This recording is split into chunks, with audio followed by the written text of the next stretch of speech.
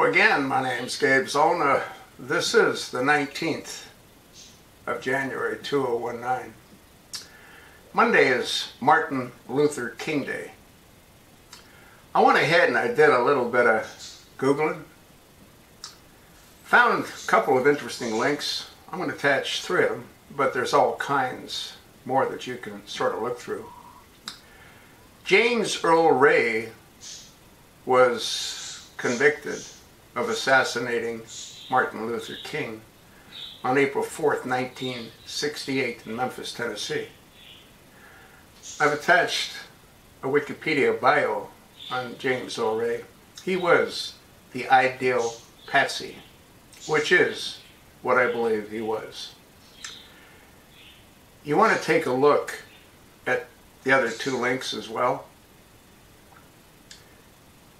I didn't know this, but Martin Luther King was going to receive the Nobel Peace Prize.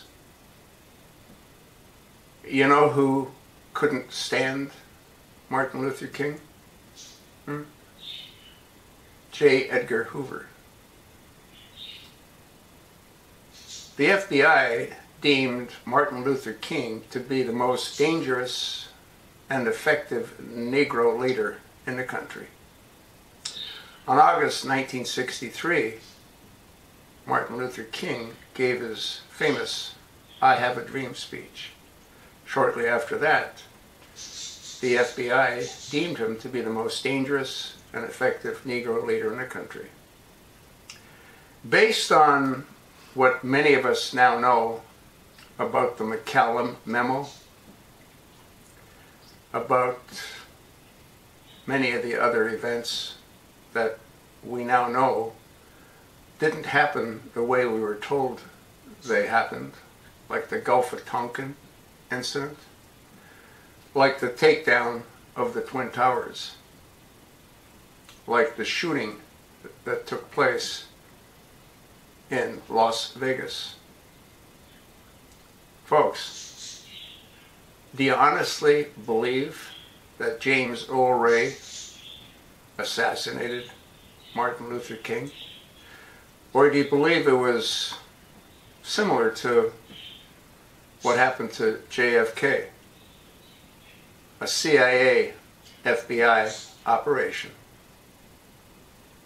Go do your own research. Read the articles. You can't help but come to the same conclusion. When J. Edgar Hoover learned that Martin Luther King was going to receive the Nobel Prize, I think he became disjointed.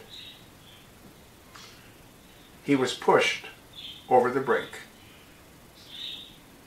He was the most powerful man in America for many, many years, where he ran the FBI.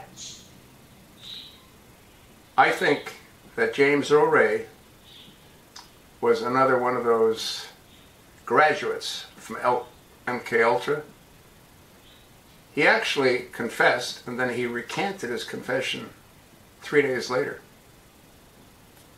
Did him no good. He died of hepatitis C while in prison. You can't make this stuff up, folks. He's no different than Timothy McVeigh. Another operation done by the CIA, the FBI, our government. The Murray buildings were taken down for the reasons that I've given. How do you have bombs being brought into a federal building when you can't bring a pocket knife in?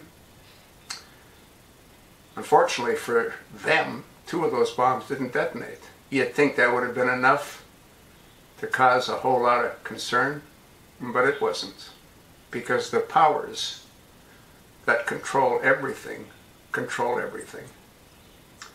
And I really do believe that I'm signing my own death warrant with all these videos that I'm making. But one of my uncles was a partisan. He fought with the partisans during the Second World War. Maybe I've got some of him in me. It was my mother's brother. He fought against the Nazis. I'm fighting against our evil government. He didn't die during the war. But like I said, I believe that I'm signing my death warrant with these kind of videos. I hope I'm wrong. Watch the clips, and you let me know what you think. Yeah, sure as hell know what I think, don't you?